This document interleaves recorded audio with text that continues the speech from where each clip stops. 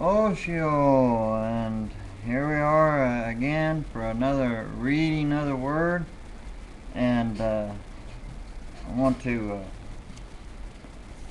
today I'm reading in the New King James, and anyway, this passage here, and let me get this, see if I can get this glare out there, help a little bit. Won't help a lot, but some. Okay, and it's really hard to see with not much light. Let me try to overhead. There we go.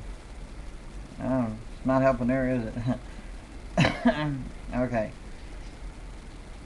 this is in Luke chapter 12 verse 22,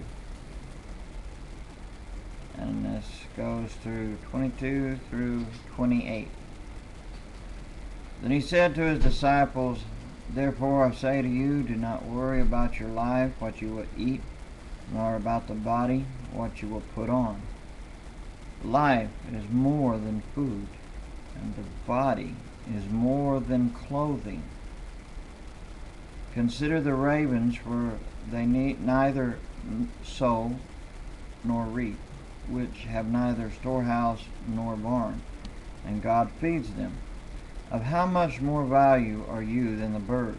And which of you by worrying can add 1 cubit to his stature?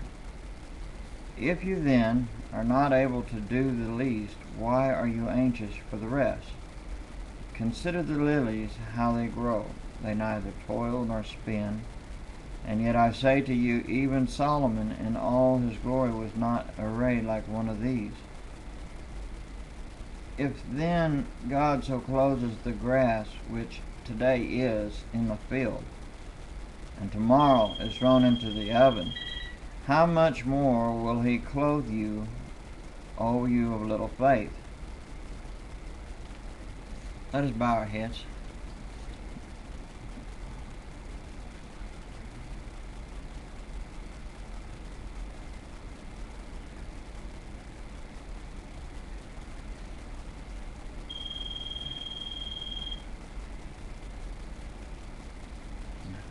Oh, yay. You know,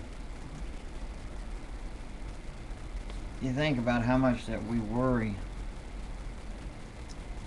over the many things, we worry over food, whether we have enough food, if we are not going to have food for tomorrow, and different things. We worry.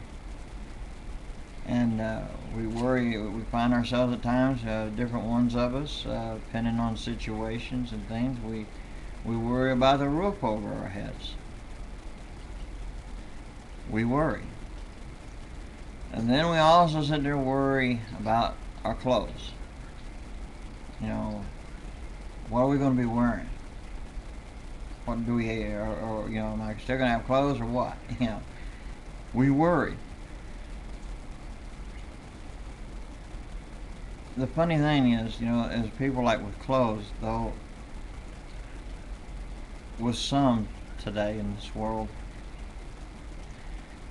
their idea of worrying for clothes is about whether they're going to have the next latest fad before the ones that they have goes out of style. Even though they still got good clothes, they want to get more and more and more and more, and then they'll throw away the ones that got still good, and they keep on and on and on. It's a competition kind of a thing. That's what fads are. It's basically a competition with the whole world. Each person's in competition with the next class of people, so to speak.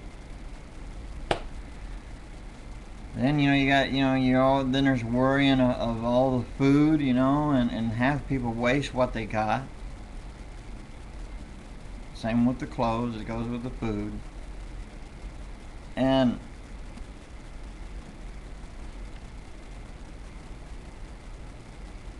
they sit there and worry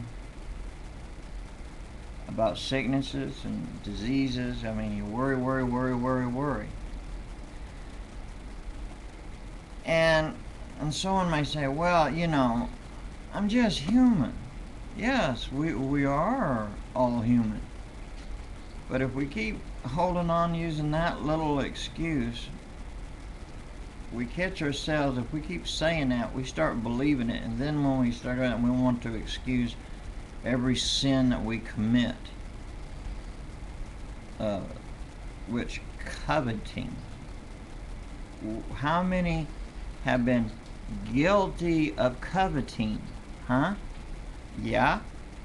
Any one of you, yeah? If you say you haven't, you're a liar. And there is no truth in a liar. The thing is, you have to get rid of it. And really, a person of their own strength and will, they cannot. Okay?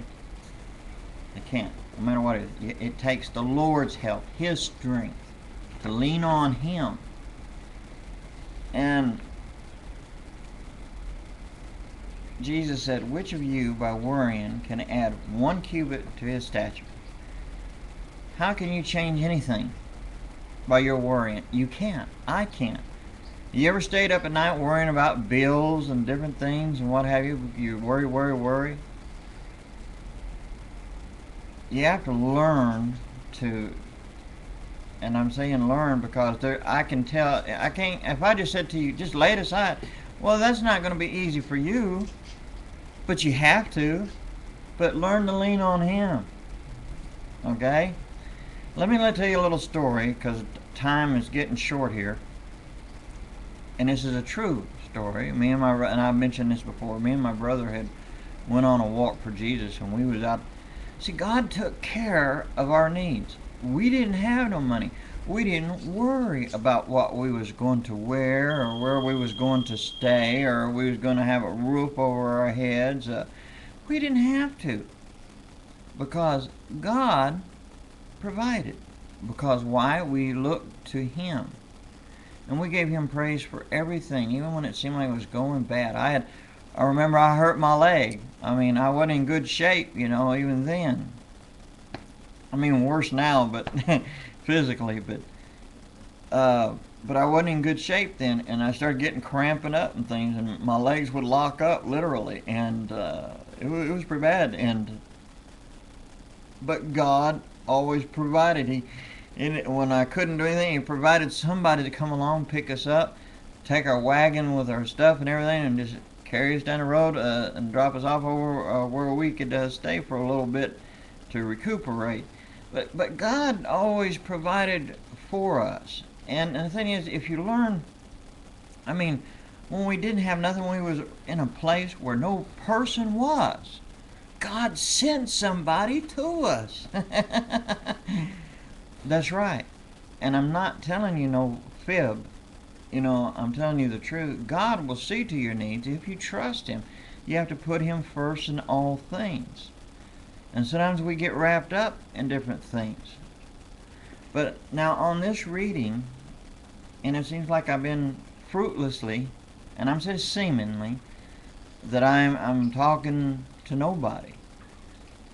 But what I'm asking and what I'm doing is not for my benefit, okay? It's for everyone's benefit. And I'm asking that you share with me, share with others on these passages, your thoughts, insights that God may give you in order to help somebody, to build them up. It's about building others up and thinking of others besides ourselves.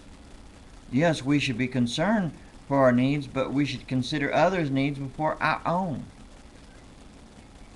But hey, I'm looking forward for you to please. I'm begging you, brothers and sisters in Christ, please let us share. Okay, there's comments, video response, anything there, just so that we can be able to build each other up in Christ, in Yeshua.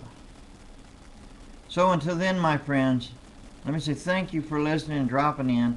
And let me say shalom, walk in His light, and walk in His love. Ho-ho.